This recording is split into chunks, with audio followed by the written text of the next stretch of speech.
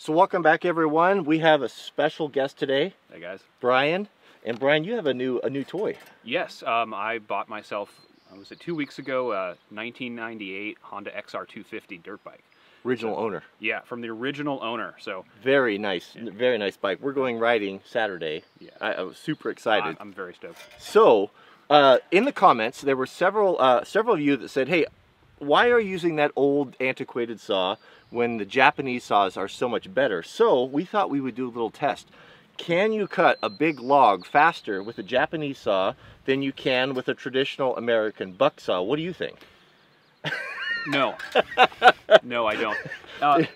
Maybe if the log diameter were smaller. I mean, what is this? Maybe like 16, 18 inches or something. It is a little small. This log here is, what do we figure? This is probably 16 inch. Let's come over to the side and let's show how your saw compares in the diameter. So as you can see, there's going to be a very distinct disadvantage to the Japanese saw. However, I think we can mitigate it by changing sides. So what we're going to do is we are going to have a competition. I'm going to take the buck saw. Brian's going to take the Japanese pole saw, and we're going to cut. And when you run out of blade, you're going to call switch, and we'll both switch, so it kind of keeps it somewhat even. What do you think? I think that should just about do it. I mean, it'll at least be fair.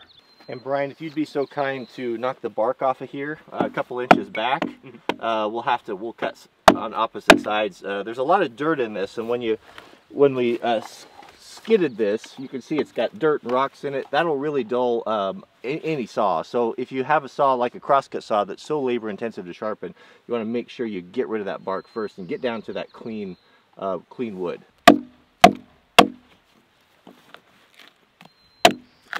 Would it be better to have a bark spud for that, or is that working pretty good? It's going to work okay. Maybe not the fastest in the world, but... Let's see if I can get under this here.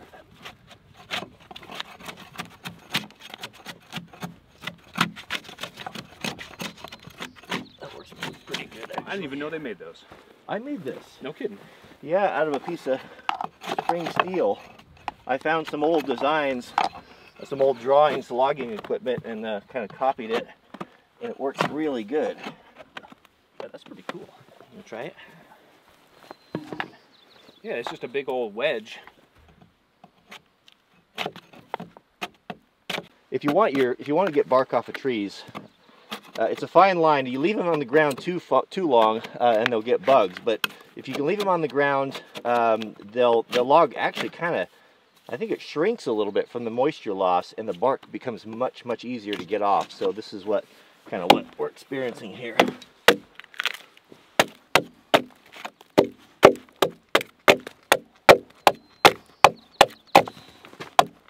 You good on your side?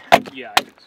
Let me check that. Okay, I think it's time for the test here. So I did give Brian, I gave you your choice of which saw you wanted, and you chose? I chose the, what is this, a silky saw? The big boy, yeah. Japanese saw. Japanese saw cut on the pole. American saw is always cut on the push, for whatever that's worth. So what we'll do is I'll put you over here on this side. You want the uphill or downhill? Let me take uphill. Uphill. I'll take the downhill. I'll come over here, and then when you yell switch, I'll stop cutting. We'll go around, switch sides, and then we'll start at the same time. Okay. And we'll see, can it even compete? I'll be interested to find out. So I've got some WD-40 down there. So WD-40 or any sort of a lubricant really helps. Back in the day, the old loggers, they used kerosene, and they would have a little whiskey bottle with a black forged hook on it that they would hook into the tree, and that they would lubricate their saws because of the sap would build up on the saws. So you want some of that?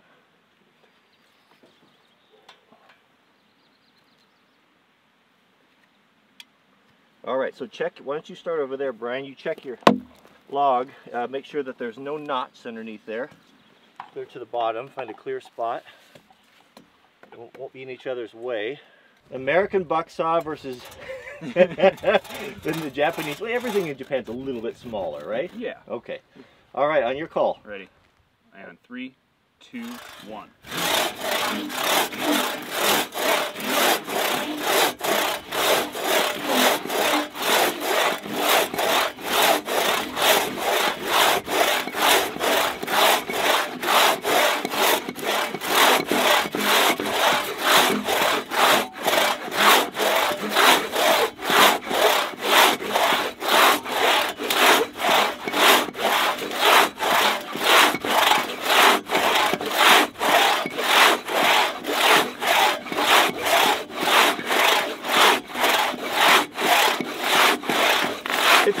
lights on.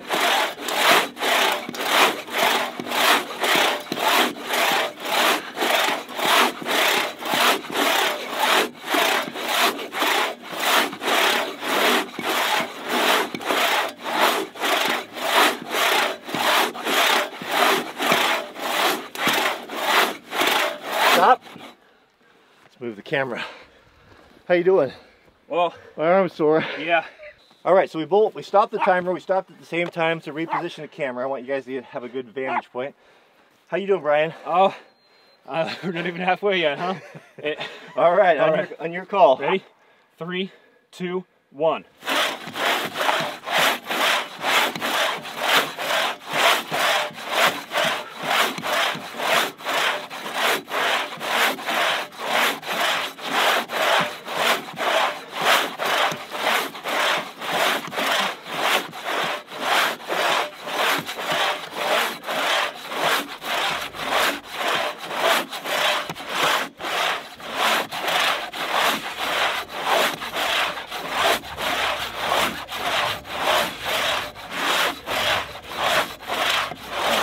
All right, I'm gonna switch. Up. All right, we'll move the camera. We'll switch sides. You call it. We'll start the timer. All right, 3, 2, 1. Go.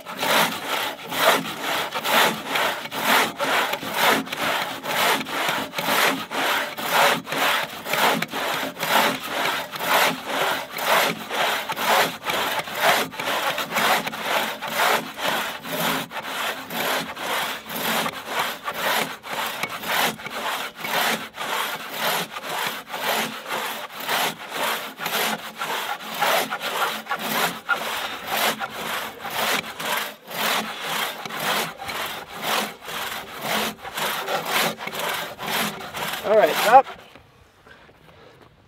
Whew.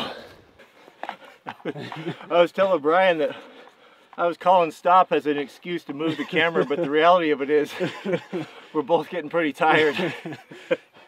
Really makes me appreciate my chainsaw. I'll tell you that. Well, you said that. How you doing? You good on that side? I'm good, yeah. Okay. We'll start the timer again on your call. All right, 3, 2, 1.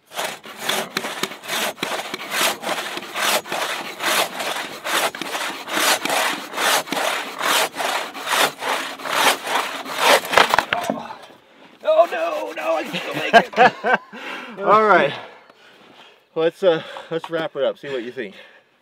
Okay, so how far did you get through there, Brian? Well, you're kind of rounded, but probably about a third. I'd say maybe a little more than a third. Maybe a little third? I came in on this side first and started cutting this way until I ran out of blade, and then I started coming in this way. So yeah, maybe a third of the way through, but you know, from this way to this way, all around the circumference. So there's no question that the buck saw is a superior saw for larger logs. Definitely. I think we should do one more thing before we end the video. Let's get something that's more suitable to this. No bigger in diameter than half the size of the blade. Let's bring that over here and let's do one last test between the two and see if you can outcut the buck saw with that saw on something that's more manageable. All right. So that's all we have time for today. I understand that was completely a ridiculous test, but it was fun, right? Didn't you enjoy that?